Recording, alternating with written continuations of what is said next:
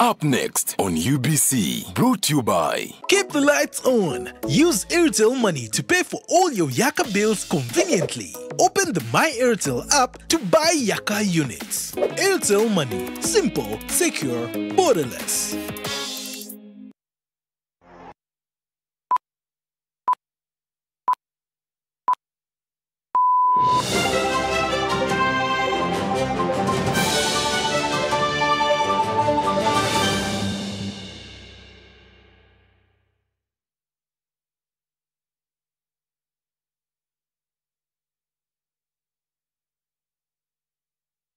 TV ya mawulire mu lulimi oluganda ga UBC leero nze Marion Nakitene tutandikira obutereevu tegeza tanatega nti tutandise ntandika n'omukulembeze w'eggwanga General Yoweri Kaguta Museveni yemulugunyiza kuba amateeka agafuga ensala y'emisango agamba nga gakola kinene nnyo okulemesa okukwata abatemu abatta omugenzi Joan Kagezi.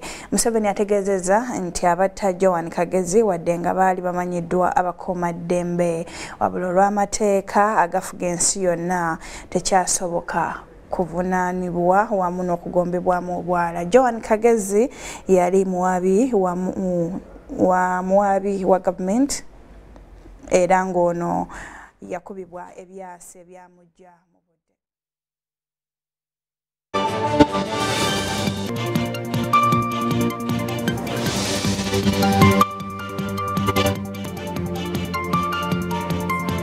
Joan Kagezi akubwa byasi ate president asinkanya ababaka ba NRM ku miwendo gy'ebintu egyekanamye. Tukuletedde abasuubuzi Entebbe batula bufufufo olw'ebbeeyi y'ebyamaguzi. Ate era abanupu baleese Tolit Simon Akecha okuvuganya ku kifo kya Omoro.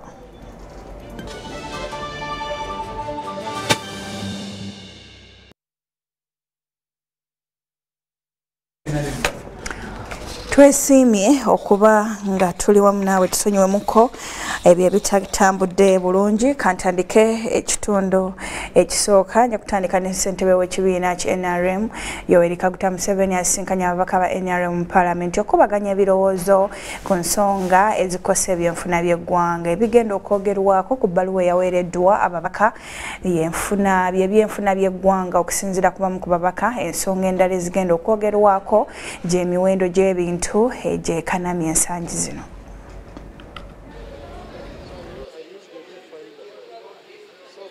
We also expect the president to talk about the issue of coffee, the agreements and all those other issues. Nga tuise tusuubira okwogera ku bintu beeyi y'ebintu ebirinnye nga government kitugenda okukola kubanga saa zino bw'otunuulira bintu sabuuni sukaali byonna biri waggulu. So tusobola okutunuulira ensonga ya kofi kubanga ereso ey'emu ku nsonga esinza okuleeta pressure mu bantu. So kati nga kokasi tusuubira nti president ajja wanabazze tusuubira nti nakyo ajja kukyogerako.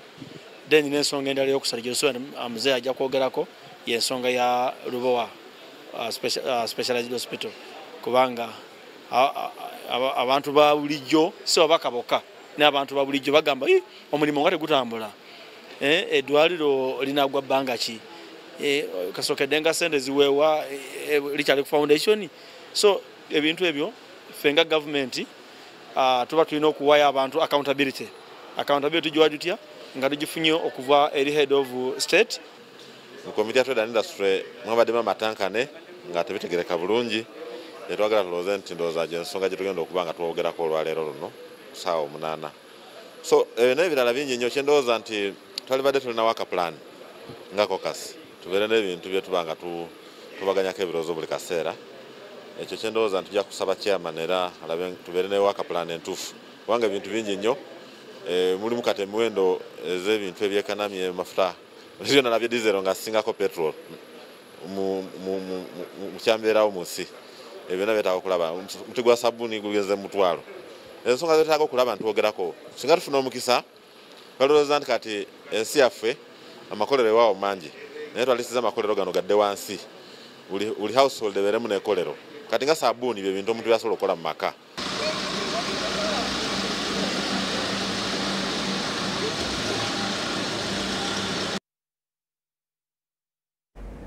Wewaate omukulembeze w'eggwanga General Yoweri Kaguta Museveni yemulugunyiza ku mateeka agafuga ensi yonna gagamba nti gakola kinene okulemesa okukwata wamu n'okufefeeta abatujju abenyigira mu kutta eyali omuwaabi wa gavumenti Joan Kagezi.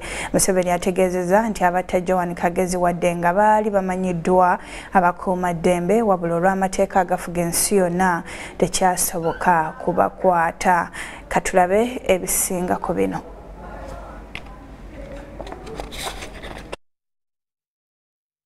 Amateeka omuli essiga eddamuzi bannamateeka abaabi wa gavumenti ab'amakomera poliisi wamu n'abalala beeyiye ku wooteero ya Serena mu Kampala okujjukira yali omuwaabi wa gavumenti Joan Kagezi. Joan Kagezi ng'ono yali munnamateeka era omuwaabi wa gavumenti yakubibwa ebyasa ebyamujja mu budde mu mwaka gwa 2015 era nga guno mulundi gwa kutaano nga bajjukira obulamu bwe. Mu bikujjuko eby'okujjukira obulamu bw'omugenzi Joan Kagezi obw'omulundi ogwokutaano bikwatiddwa ku wooteero ya Serena mu Kampala era ng'omukulembeze w'eggwanga General Yoweri Kaguta Museveni yabadde omugenyi omukulu. Pulezidenti Museveni atenderezza obuzira omugenzi Joan Kagezi bwe yalina mu kukola omulimu gwe awatali kwebalira. Wabula Pulezidenti Museveni alaze obutali bumativu ku nsonga y'abatujju abeenyigira mu kutta Joan Kagezi. Bagamba nti kati giweze emyaka 6 awatali kuvunaanwa wadde nga baali bamanyiddwa. Kino nakitadde ku mateeka agafuga ensi yonna agali mu kyekubiira okujjukira obulamu bw'omugenzi Joan Kagezi obw'omulundi ogwokutaano bukwatiddwa wansi w'omulamwa ogugamba nti the people who killed Joan Kagezi were identified.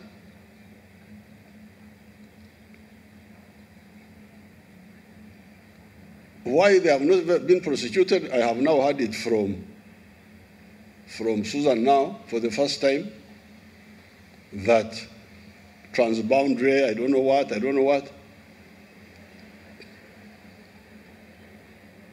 But if it is transboundary,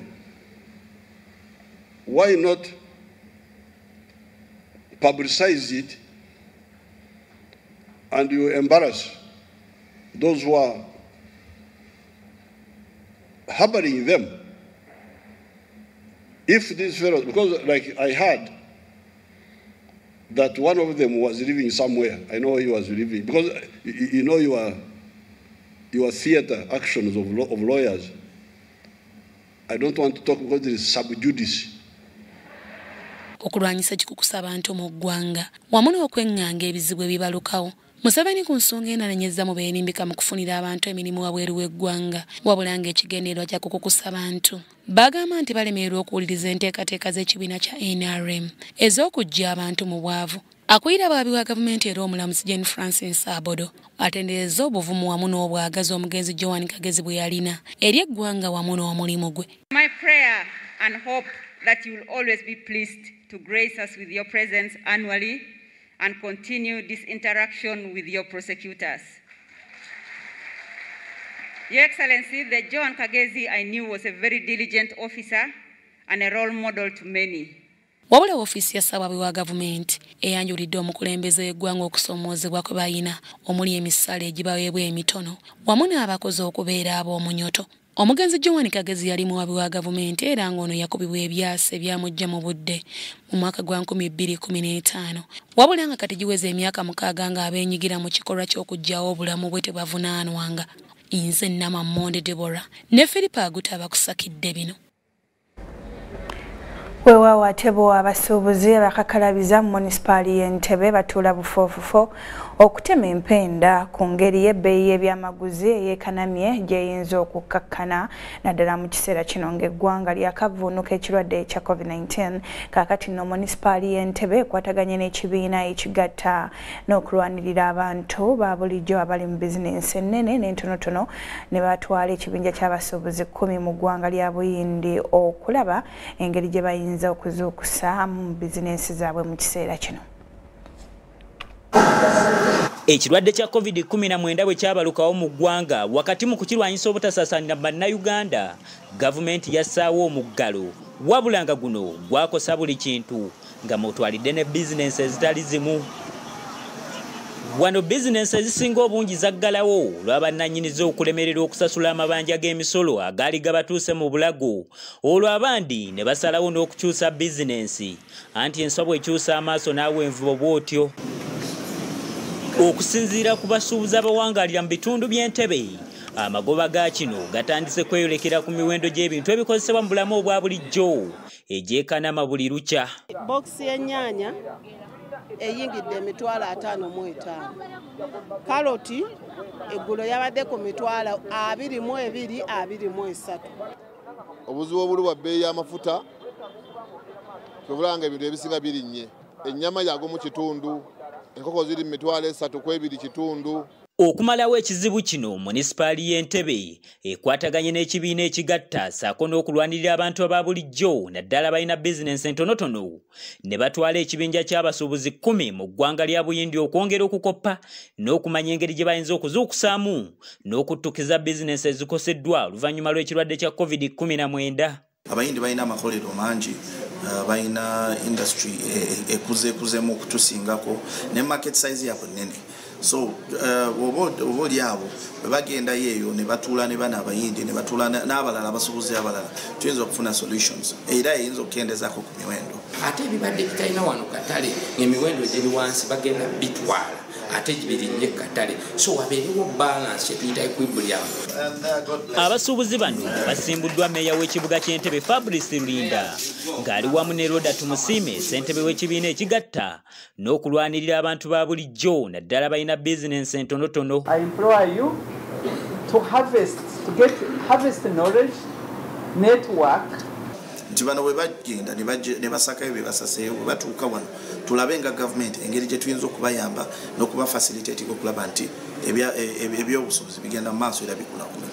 Wano meeya akakasizza nga kino bwe kikoleddwa mu kiseera ekituufu ng'eggwanga liri mu kulwanagana n'ebbeeyi y'ebintu eryekanamye wabula n'abalabula obutatabiikiriza byabufuzi mu nsonga za byanfuna.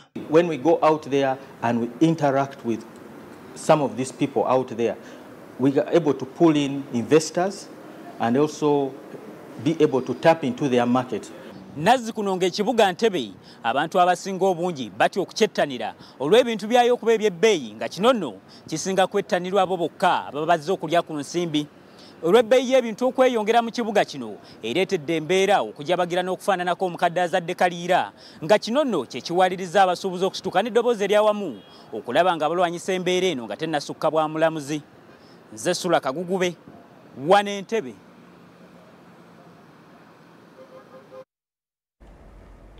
Kyo ekibiina kya National Unity Platform kireese alimu na FDC era nga yeesimbawo mu kulonda kwa 2021 ku kifo ky'omubaka wa Omoro County Tolito Simon Akecha okuvuganya ku kifo ky'okujjuza ekifo kino. Okecha yeesimbawoko emirundi 2 era omugenzi eyali Speaker wa Parliament Jacob Olanya n'amuwangula.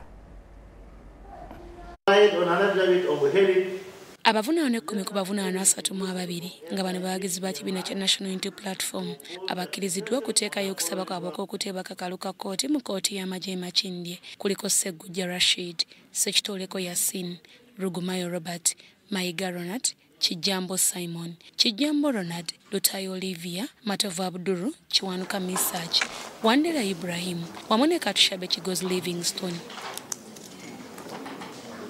Bano okusaba okuteeba kakalu ka kkooti baleese abeeyimirira buli omu 2 era ne bategeeza nti beetegefu okugoberera ebiragiro bya kkooti singa babeera bateereddwa ku kakalu. Abantu 10 bokka olw'okuba nti kkooti bwe budde bwetuwadde era ne tusaba nga 9 tugenda kukomawo wano okuddamu okuwulira abantu abasigaddeyo. Wabula oludda oluvunaano olw'obudde terusobodde kusabira abavunaano 22 okuteeba kakalu ka kkooti era ng'ano oludda oluwabi nga lukulemberwamu Lieutenant Colonel Rafael Mugisha terwanukudde ku kusaba kwa bano. Mutwala kkooti olumu oludda oluwabi lutegeezezza nga bwe luli olwetegefu okuleeta abajulizi okulumika abavunaanwa wabula bannamateeka bavunaana bawakanyizza okusaba kuno bwe bategeezezza kkooti nti si beetegefu okuwuliriza omusango. Nsonga nti obujulizi abantu bwe bagenda okwesigamako okubalumiriza babutwadde lwaleero nga tuzze wano ku ssaawa 4 n'eddakiika 10. N'olwekyo okutandika okuwulira omusango kyandibadde kirungi ng'ennyuyi zombi zeeteeseteese nga ffe nga bannamateeka tuyise mu bujulizi aye ne tusisinkana ne bakalanti baffe ne tubaako bye tubabuuza ku bujulizi obuleeteddwa omulango ne guleka kutandika okuwulira. N'olwekyo ffe ne tusaba tetuli beetegefu kutandika kuwulira. And the state actors in these operations, once they are disclosed to the public, it will compromise and undermine the security, national security. I pray that the press and the general public on this particular witness be excluded and we hold the court in camera. Wano Lieutenant General Andrew Guti ataddewo olwanga mwenda omwezi ogwokutaano mu mwaka gwa 2022 okutandika okuwuliriza obujulizi mu musango guno wamu n'abavunaana 22 abasigaddeyo okuteekayo okusaba kwabwe okwokuteebwa ku kakalu ka kkooti okwokuteebwa ku kakalu. Mwamu ku beeyimiridde bavunaana 10 kubaddeko ab'eŋŋanda zaabwe wamu n'emikwano gy'abavunaanwa. Bannakibinja National Platform 32 bavunaanibwa mu musango gw'okusangibwa n'ebyokulwanyisa mu bukyamu nga bino byonna byaliwo mu bitundu okuli Mityana, Wakiso, Jinja n'ebitundu ebirala. Nze Namammonde Deborah ne Nantongo Rebecca wano e Makindi. Tusonyiwe muko katono emboozi ebadde ekwata ku bavunaanwa 10 abawagira ekibiina kya NOB abakkiriziddwa okusaba okuteebwa ku kakalu ka kkooti. Kati katudde ku mboozi yaffe eri eya ekibiina kya FDC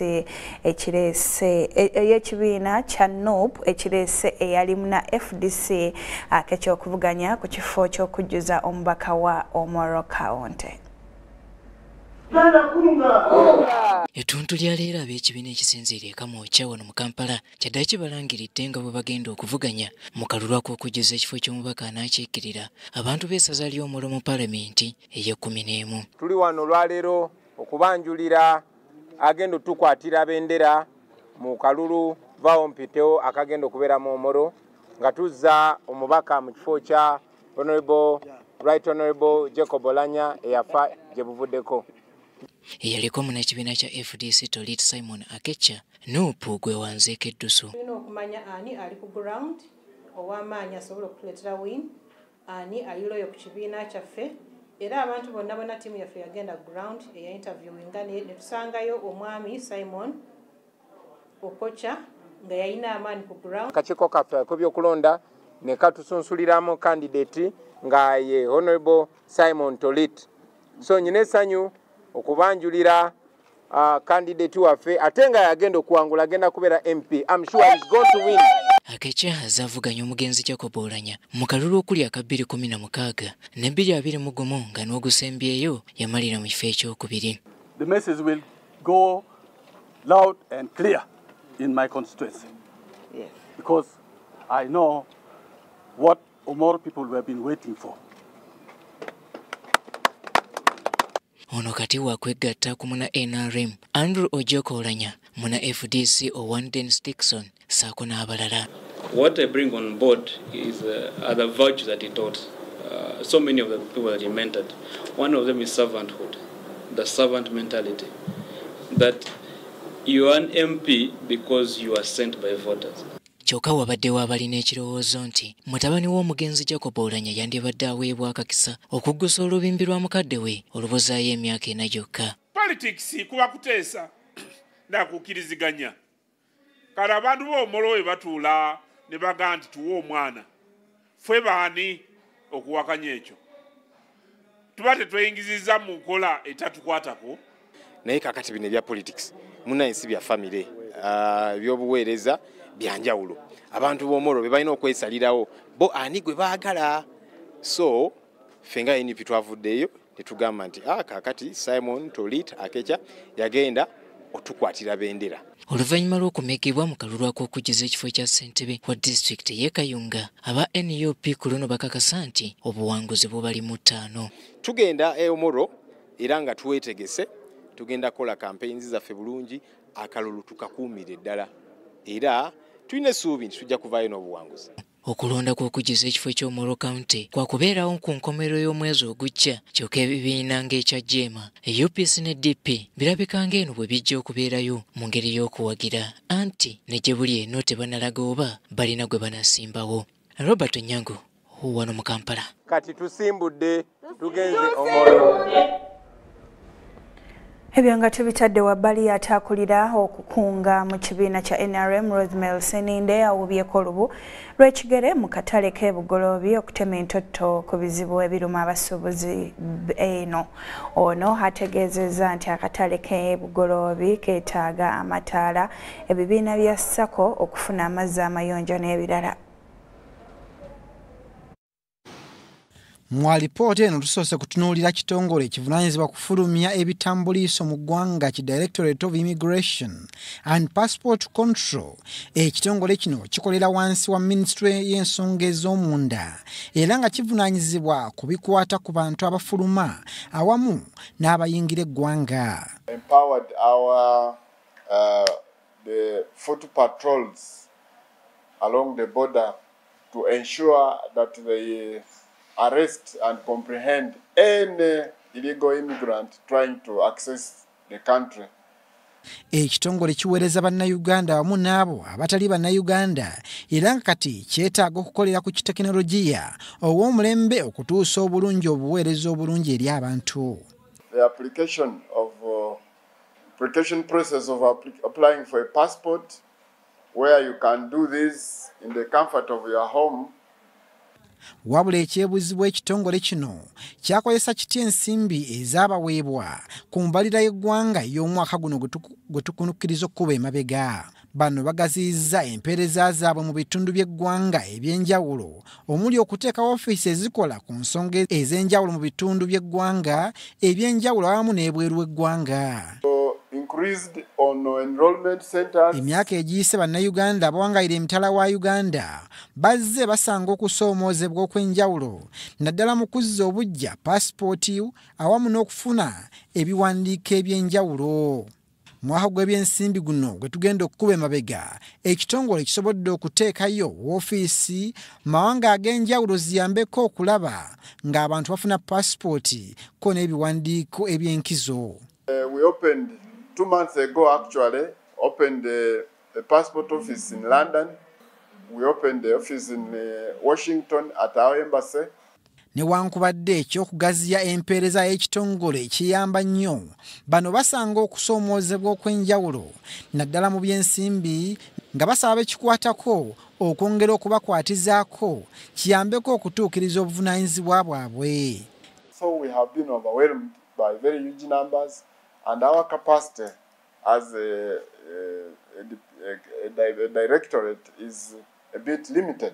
Ekitongole kino Directorate of Immigration beeyaliikirivu olw'embeera y'abakozi mwe bawangaalira nga bano bateekeddwa okukola essaawa 24 mu lunaku ate nga tekiruŋŋamiziddwa bulungi mu kitongole ekigaba emirimu ekya Public Service.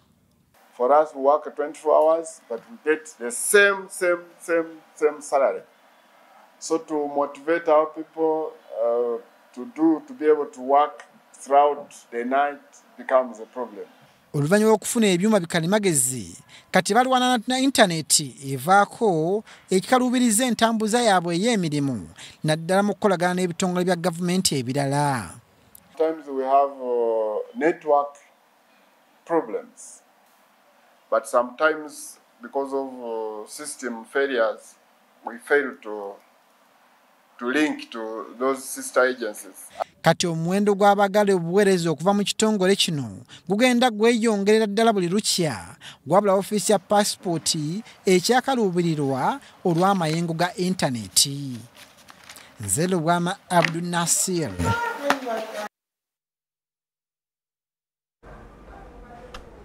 Tusonyiwe muko katono emboozi yebadde ekwada ku ngeri ekitongole ekivunaanyizibwa kufulumya ebitambuliso gye kikozeemu emirimu gyakyo mu mwaka gw'ebyensimbi 2022. Kati katudde ku mboozi ey'Naabakunzi w'ekibiina kya NRM awubyeko olugere olubu lw'ekigere mu katale k'ebugoloobi. Obuvunaanyizibwa ku by'okukunga mu kibiina kya NRM Rosemary Seninda atandise okwogera n'abantu ab'enjawulo okusala amagezi ku ngeri gye basobola okugonjoolamu ebizibu. Seninda ategeezezza nti gavumenti etaddewo enteekateeka ez'enjawulo ezibayambako okwejja mu bwavu nga emyoga ne parish development model. Tebabalimba bukyanga Uganda ebaawo ndowooza mmwe abakalukuluko muyinza okunjulira. Sirowooza nti twali tufunyeeko gavumenti erumirirwa omuntu wa bulijjo okulaba ng'eteekawo embeera first of all environment etusobozesa okukola emirimu gyaffe. Ekyokubiri n'okutukwatirako okulaba nti tubaako bye tukola ebitutwala mu maaso. It is the NRM government esobodde okuteekawo environment etusobozeseza mu ffenna okukoleramu. Munanjulira ng'oggyeko COVID yatulinnye mu bigere naye munanjulira ti oluusi muyinza n'okuba ng'abamu musulana mu katale wano. Abamu muyinza okuba munnyuka nnya za kiro. Ono asabye abasuubuzi obutakozesebwa bannabyabufuzi kuva ku mulamwa. N'abasitula n'abatwala e Bulaaya mwe bakitawe n'alyoka apika omuliro mu baana bammwe bo bagende bafune ebizibu. Nammwe ne mubakubira engalo nga bagenda babifunire eyo. Bwakutuka amagulu bwafunirayo ebizibu gw'okaaba. Bwe bafunirayo ebizibu bakyala baabwe gw'olabirira. Bakwano mbasaba tubeere mu kiraasi. Ssentebe wa Civil Cup Susan Kushaba asabye n'abakunzi okusembereza abasuubuzi obuweereza. Emyoga tebagiraba. So kati essaawa zino bajja ne bawulira ekirowoozo oba ebigambo okuva gy'oli kizzaamu amaanyi. Okusinziira ku n'abakunzi ekibiina kya NRM kyetaaga okuwangula okulonda kwa 2026 waggulu ddala kyongere okuweereza bannayuganda. Nze Sudat Kaye mu Kampala.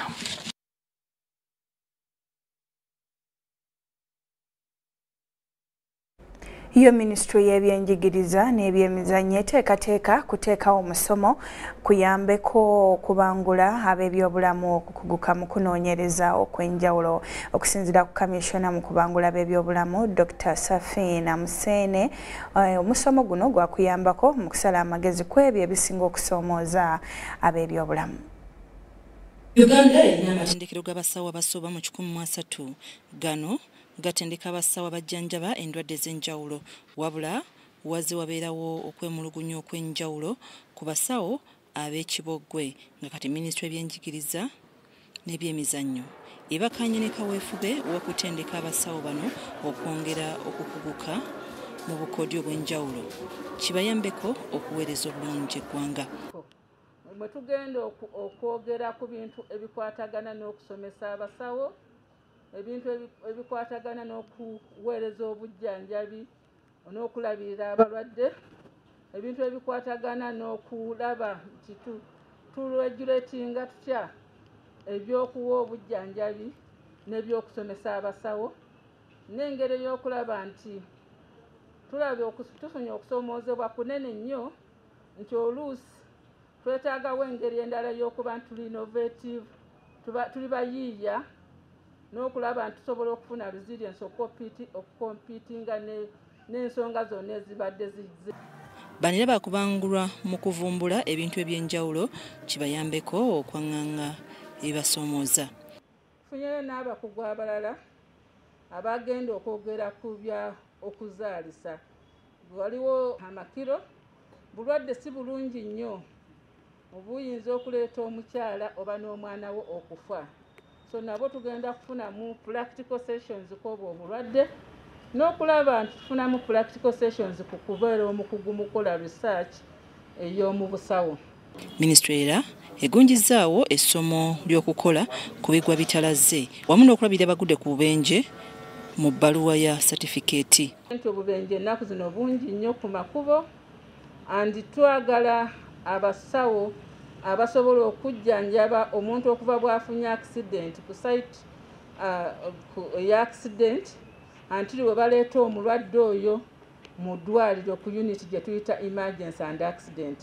So obwo obukugu twagala kubulaba nga tubukola practically mu conference eno. Tusabyeyo abakugu mu ebyo abajja okwogerako n'abantu baffe n'okubikola practically.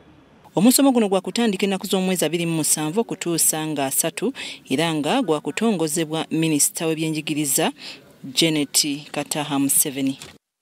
Yep. Webale nnyo munaffe katuwummule mu nkomewo n'ekitundu ekyokubiri tosegoka.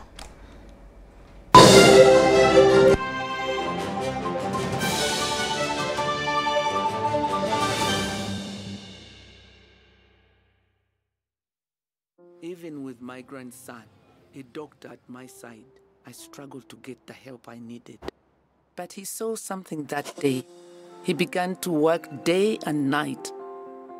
He wouldn't quit, even when people said no. He wouldn't stop fighting. He knew something had to change, and his vision was bigger than anyone could imagine. He made it possible to receive quality medical services anywhere in Uganda by simply using a phone. This is a story of a regular Ugandan just like you, who harnessed the power of technology to provide a solution for us. How about you tell us your story? UG needs more of you. To share your story, visit airtel.co.ug/UG needs more of you or call or SMS 162. Airtel, the smartphone network. Affordable packages, great entertainment, sports, the local content, telenovela, the movies. There is something for everybody. Go TV, this is where the stories live. Get the best entertainment for any budget. With GoTV, you will have great entertainment for as little as 13,000 Ugandan shillings per month. GoTV, great stories, Zidiwano. GoTV Uganda, love it. Need to send money to a loved one but you don't have enough on your phone? Have you run out of fuel but you don't have enough money? Do you want to pay for yaka or water but have insufficient funds? Or do you want to shop but you don't have enough money? Don't worry, get away with MTN Momo Advance. Momo Advance tops up your Momo to complete your transactions. Dial *165*5*3# to apply. MTN Momo Advance is always available when you need it.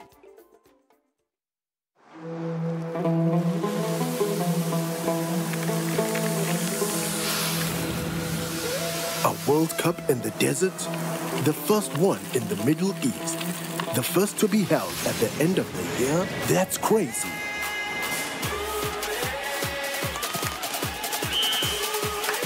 Get ready for spectacular moves, high-flying saves, unbelievable goals,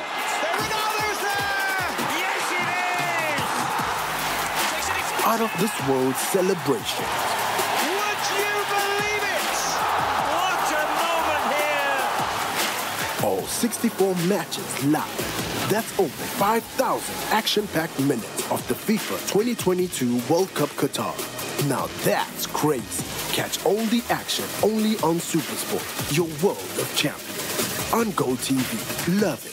Choose our with Airtel Money Quick Loans. Get a top-up loan when you have insufficient funds to buy airtime, pay utility bills, or make payments at a local supermarket. Complete your transaction and pay later. Dial *185*7*10# to opt in. Get an Airtel Money Quick Loan and pay later. Choose our with Airtel Money Quick Loans in partnership with Housing Finance Bank and powered by Yabex. Airtel, the smartphone network.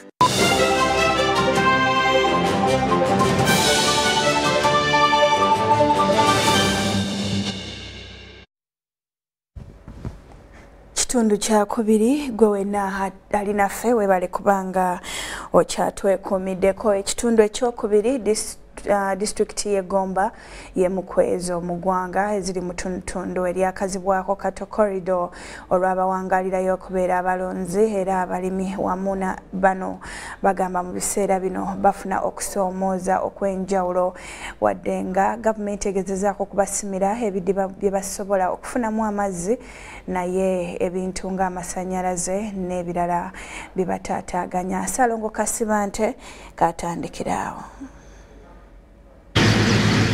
Abatuuze abawangalira mu disitulikiti y'eggomba mu ttundutundu eryakazibwako Kato Kolido basimye gavumenti ya NRM n'omukulembeze w'eggwanga olw'okubakolera oluguudo mwasanjala kati olubanguyizaako okusaabaza ebyamaguzi okubitwala mu butale nga bali wamu mu musomo gw'abalunzi n'abalimi mu ggombolola y'ekyayi ogwetabiddwamu n'omubaka w'ekitundu kino Robina Lwakojo ne ssentebe w'eggombolola y'ekyayi David Nasaasira basamiise eby'obulimi n'obulunzi okubadduukirira mu bizibu ebinyigiriza abalunzi ng'obulwadde bwakalusu. Kino kye tuliko nti waliwo partial quarantine ow'ekitundu ng'omuntu osobola okutunda ente eyo ku faamu ne bagitwala n'ofuna ssente ate nga tetufunye bulwadde naye waliwo embeera eneeraliikiriza nti tutudde ku bbomu olw'okuba mugenda ebutawaata ne mujjayo ente ne muzireeta okuruga kusa Kampala it's 1 hour and a half drive kokiri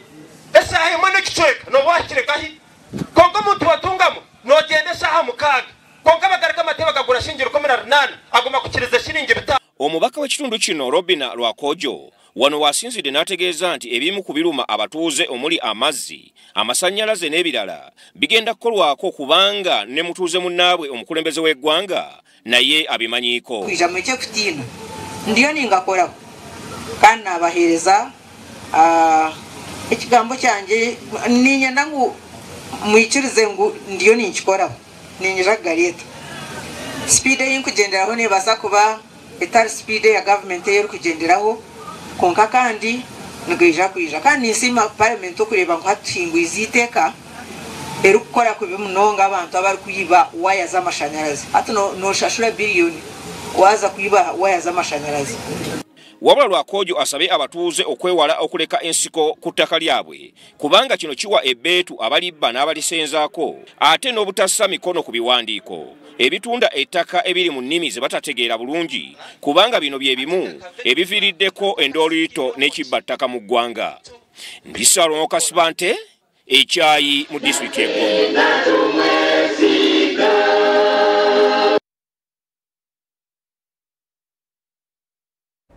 Ate byo ebitongole by'abannamawulire bisabiddwa okwesiga ebyo ebifulumiziddwa ekitongole kivunaanyizibwa ku bibalo mu ggwanga ki Uganda Bureau of Statistics ate n'okulaba nga bafulumya ebyo ebibaweereddwa ekitongole. Bannamawulire nga boogerako mu nsisinkano gye babaddemu ku Sheraton Hotel beeyamye okunyweza enkolagana wakati waabwe n'ekitongole. Ebibalo mpagi nkulu nnyo mu ntambuza y'emirimu wamu n'okulambika obulungi ebituukiddwako nga byetaaga okulungamizibwa okwekennenyezebwa obulungi wamu n'okwetegerezebwa nga tebannabifulumya okusinziira ku kitongole ekivunaanyizibwa ku bibalo mu ggwanga ki Uganda Bureau of Statistics. Ebikuŋŋaanyiziddwa birina okukuumibwa obulungi nga kyekifaananyi ekituufu eggwanga kwe lyesigama. Ssenkulu wa Uganda Bureau of Statistics Chris Mukiza ategeezezza nti UBC ng'ekitongole beegendereza nnyo wamu n'okukola okunoonyereza okumala okusobola okufulumya ebyo bye baba bakuŋŋaanyizza. Wabula abakugu mu by'ebibalo si balungi nnyo mu by'empuliziganya nga y'ensonga lwaki bategese ensisinkano ne bannamawulire okunyweza enkolagana. Statistics ekitongole kyembalirirayo ebintu tikirinayo okusonsora engeri gy'oli ngetukuripotinga ebwe nagambye mu rufutifuti nabagambye nti ffe tulinga mu labu olina musujja bakusanga mu bagambo olina musujja kale naffe nga tugenda kukebera ntugamba tusanga enfunayo enyigiza y'ebintu wasoma otya abaana n'abameka basomye batya olina wakurondera mbuzi bwe wati embizi enkoko ki bye turipotinga so muna kutuyamba kwogera ku engeri gye tukolamo emirimu yaffe n'engeri gye statistics tugikuŋŋaanya.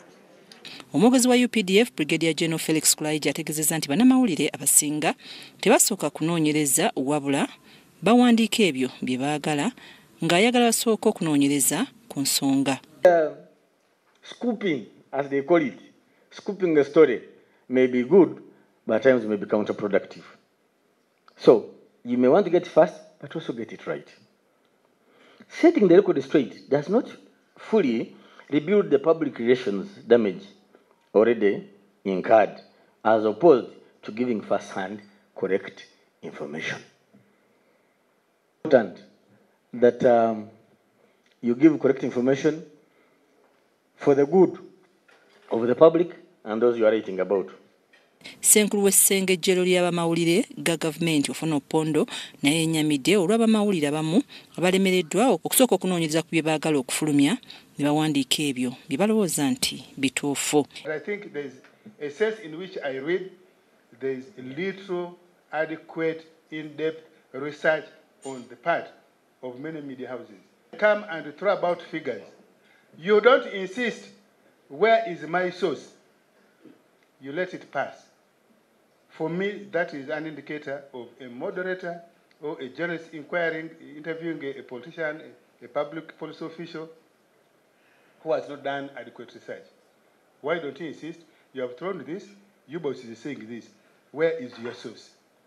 Ebyo nga bikyali awo UBC etandise enteekateeka z'okuwandiisa obungi bw'Abannayuganda mu ggwanga. Kusavinga kumapinga ogwanga twakamara districts 5 tulina kumara zona 16 by March next year. Census tujja kukozesa kati obuuma bwa kalimagezi simpapula. Tujja kujja mu maka gamwe tubabale tulabe engeri gye mwebakamo enyumba endimiro. Ndi Nafuka Farida ne Stephen Kalisia mu Kampala.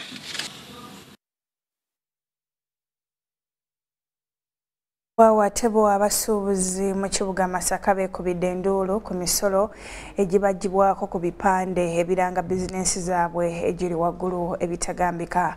Abasuubuzi bino babitegeezezza bannamawulire ku lukiiko lwe batuuzizza ku Sports Club mu kibuga Masaka nga baagala abakulembeze baayo babayambe ku misolo gino. Abasuubuzi mu kibuga Masaka bakedde kulaga butali bumativu lwa kubinikibwa musolo guyitiridde ku bipande ebiranga emirimu gyabwe. Peter Sempa nga mutandisi w'amasomero mu kibuga Masaka ngira musuubuzi atubulidde nti buli kipande ekiranga ssomero lye bamulegerekedde emitwalo 59.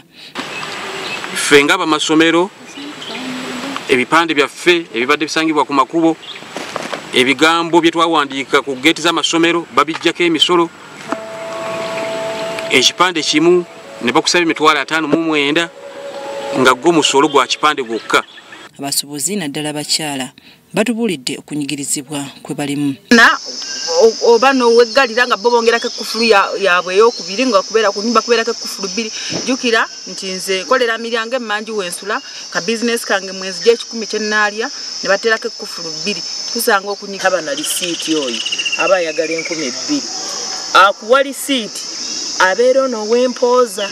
Akulembedde abasuubuzi bano mu kibuga Masaka Ronald Kasekende ne Vincent Kasumba nga yamyuka ssentebe w'abasuubuzi Masaka bagamba nti bagezezaako okwekubira enduulu eri bekikwatako wabula nga buterere. Nalongozi restaurant oba tonninnyira kati olina okusasula omusolo ogutakka wansi wa mitwalo 10 nga gwakapande kokka ng'omuntu annajja kusaba za layisinsi revenue tennaba kujja so kituzuuse nga twetaaga town clerk addemu alikoolinge battendala waddala abakwata omusolo gw'ebipande abayite basooke baddeyo balambikibwe balabe engeri gye basolozaamu omusolo ogwo mu ngeri etanyigiriza abantu. Meya w'ekibuga Masaka Florence Namayanja akakasizza nga emisolo bwe giyitiridde. Naye nasabye town clerk ajje annyonnyole executive engeri tendero gy'esolozaamu ssente. Wabula tutuukiridde town clerk w'ekibuga Masaka omukulu Godfrey Bamanyisa okutunyonyola ku misolo gino n'atutegeeza nga bw'atali mwetegefu kwogera na bannamawulire. Kampani eya Bagion Engineering Consultant Limited ye yakwata tenda ey'okusoloza emisolo ku bipande 2 ku bizinensi z'abantu.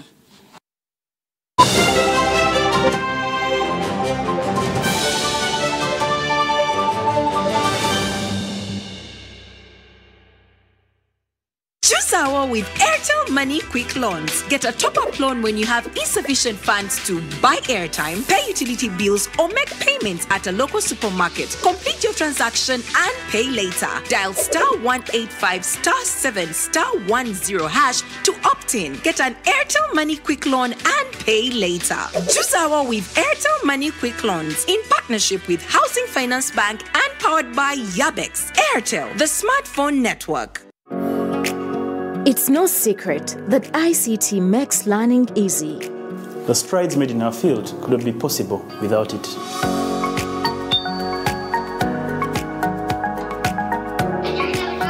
And now we can watch our favorite shows. My radio is my best friend. UCC provides an enabling regulatory environment and policy guidance for healthy competition. We also facilitate ease of doing business in the communications sector through licensing, standardization, spectrum management, tariff regulation, rural communication development, and consumer empowerment. An informed consumer is an empowered consumer. UCC supports local content and innovations. Driving the development of a robust communication sector in Uganda is Uganda Communications Commission. Get connected today with the My Airtel 4G smartphone and enjoy free data for 1 whole year worth 86,500 Uganda shillings. That's free 2 GB for the first month and free 1 GB for the next 11 months at only 250,000 Uganda shillings with free data for 1 whole year worth 86,500 shillings, making the effective price of the 4G phone 163,500 shillings only. Airtel, the smartphone network.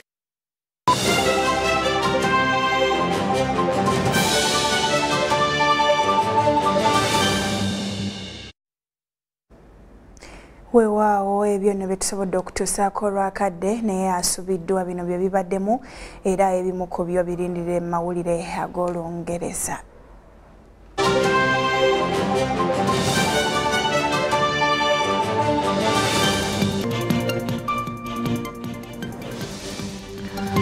Kati giweze emyaka 7 bukya Joan Kagezi yakubya byasi. Ate era Pulezidenti yasinkanya ababaka ba NRM ku miwendo gy'ebintu egyekanamye. Mu byosubiddwa abasuubuzi entebe batuula bifofufo olwa bbeeyi y'ebyamaguzi okwekanama. Aba NUP baleese Tolito Simon Akecha okuvuganya ku kifo kya Omoro.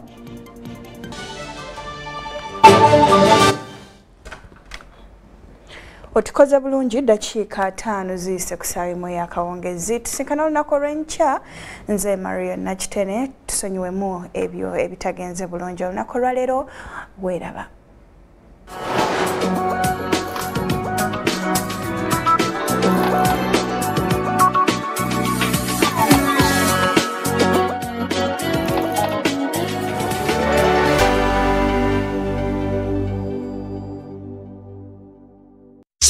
With Airtel Money Quick Loans. Get a top-up loan when you have insufficient funds to buy airtime, pay utility bills, or make payments at a local supermarket. Complete your transaction and pay later. Dial *185*7*10# to opt in. Get an Airtel Money Quick Loan and pay later. Choose our with Airtel Money Quick Loans in partnership with Housing Finance Bank and powered by Yabex. Airtel, the smartphone network.